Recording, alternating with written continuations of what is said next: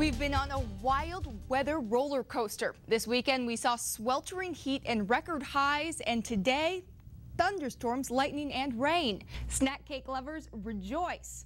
Twinkies are back on store shelves nationwide. More than 1,000 in Chico strapped on their running shoes and stripped off their clothes. I was out there and I actually saw more of Chico than I ever expected to. I bet you did. A whole lot more. One that's part manure spreader, part hot rod. A gruesome discovery in Magalia. 3 bodies were found inside a burning car. Authorities also found 300 pounds of processed marijuana, a bulletproof vest, and 19 guns, 2 of them fully automatic. We start tonight with breaking news out of Red Bluff. One person has reportedly been shot at 249 South Main Street near Tractor Supply Company. What stops me from grabbing a bunch from my backyard? That is an excellent question. Why would you do that? No. I'd only charge you $20 to pull some scales off and put them on your face, you know. But I would charge me nothing. All right. What's going on there, Elizabeth? Kara Allen, hundreds of people have been out here in front of the Chico Walmart to learn some very valuable lessons, but also to have fun. The fire department doesn't even have enough room for all of their vehicles, and when their main engine is parked inside, volunteers can barely get to their gear. Good evening and thank you for joining us. I'm Elizabeth Gadley. Reading police are investigating after a young woman was hit and killed by a train.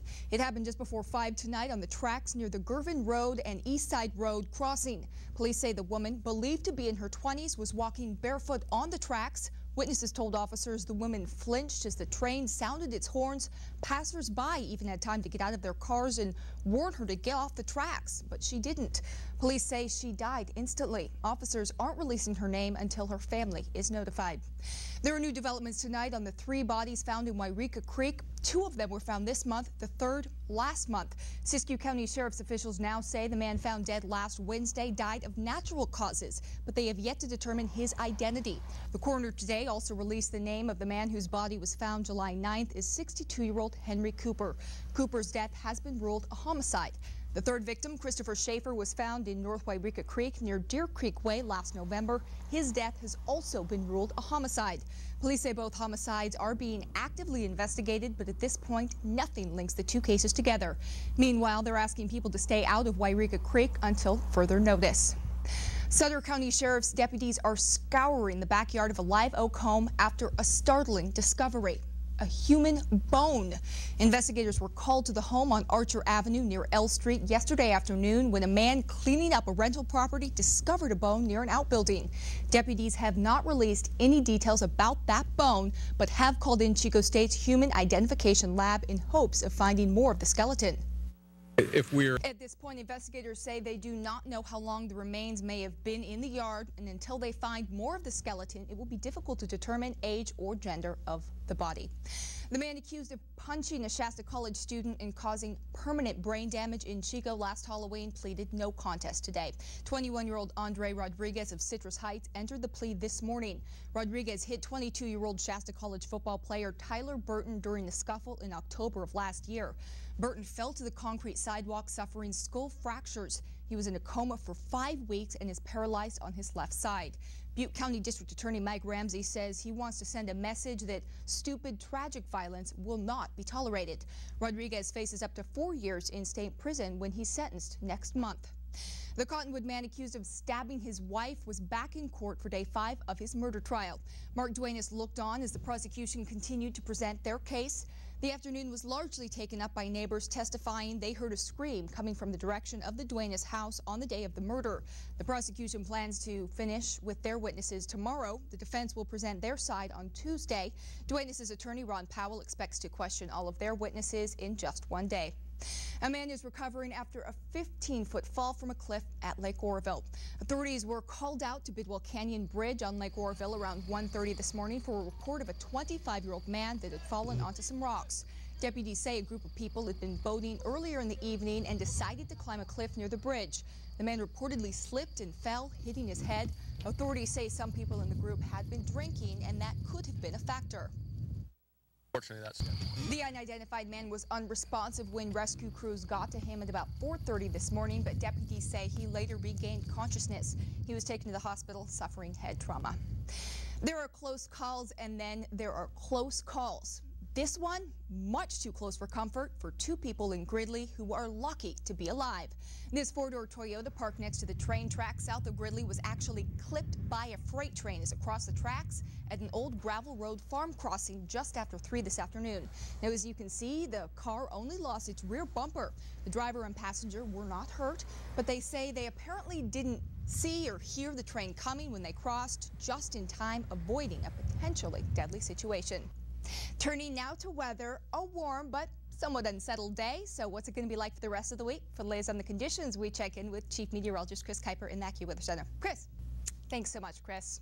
With the recent suspension of several professional athletes tied to performance-enhancing drugs, we decided to take a look at the situation on the local prep level. Action News Now reporter Kai Beach checked in on a local high school football program and has more. Good evening and thank you for joining us. I'm Elizabeth Gadley. Shane Miller, the Shasta County man suspected of murdering his wife and two young daughters, is now on the U.S. Marshal's 15 most wanted list. The announcement was made today in Sacramento as federal agents step up efforts to track down the man who's been on the run for 3 months. Action News Now reporter Michelle Brock has more. Miller was last seen in Humboldt County. His truck was recovered there, but Miller was not. Now, there is a concern he may still go after family members or law enforcement trying to track him down. $25,000 reward is being offered for his arrest. The jury in the Mark Duenas murder trial could get the case as early as tomorrow after the defense presented its entire case in just 2 hours. Now, that's in contrast with the 6 days of full testimony the prosecution took. Action News Now reporter Charlene Chang has been following the trial closely and brings us the latest. Closing arguments are set to begin tomorrow morning. Jury deliberations will continue Thursday in the case of a former Butte County Sheriff's deputy charged with arranging to meet up with an underage girl for sex. 28-year-old Earl Clapperidge was arrested in May of last year after a sting operation that involved texts by an undercover officer impersonating a 14-year-old girl. Before the jury began deliberating Monday, Clapperidge took the stand in his own defense, saying he never intended to have sex with the girl, claiming he was gay. Prosecutors refute that, pointing out his marriage and evidence of past sexual encounters with women. Clapperidge faces 4 years in prison if convicted. After a year and a half, a suspect is finally behind bars for breaking into a Chico woman's home and sexually assaulting her. Police arrested 25-year-old Jeremy Scott today for the crime committed in January of last year. Officers say the 20-year-old victim was asleep in bed when Scott allegedly broke in and started assaulting her. The woman's boyfriend returned home during the attack and chased Scott out of the apartment. According to officers, it took so long to make the arrest because DNA evidence from the scene needed to be analyzed. Police say the victim was able to help identify the suspect through social media. Apparently, they had a class together at Butte College. Scott is not cooperating with the investigation. He's currently booked in the Butte County Jail. Turning now to weather, another hazy but delightfully cool day here in the North State. Now for the very latest on those conditions, we check in with Chief Meteorologist Chris Kuiper in the AccuWeather Center. Chris. I was on my way out and the clerk called me back to get my receipt. Moments later, the gunman walked up to Timothy Kirsten, raised his 9mm pistol, and pulled the trigger. The gun misfired, so he shot again, and Kirsten fell to the floor. When I got hit, I was out apparently for 6-8 minutes, and I got up and walked out and drove the car away. To look at him now, you'd never know he was shot in the back of the head. The only signs left are 2 small scars, one on the back of his neck and the other in front of his ear. It cracked the skull. And I had, I think, 5 skull fractures that went through the sinuses, and there was air in the cranium and the skull and all that. But I don't, you just get back on the horse and get going. And that's very much Kirsten's attitude. He says not only has the ordeal made him appreciate his life, it made him stronger emotionally and physically. Through it all, he's kept his sense of humor. Physiologically, I'm probably stronger and better than I was a year ago. Okay. I don't recommend this as a therapy, okay? In a shot therapy. Kirsten admits that not remembering the day does make it easier to have a positive outlook. The others were all conscious. And I went out like a light. Okay.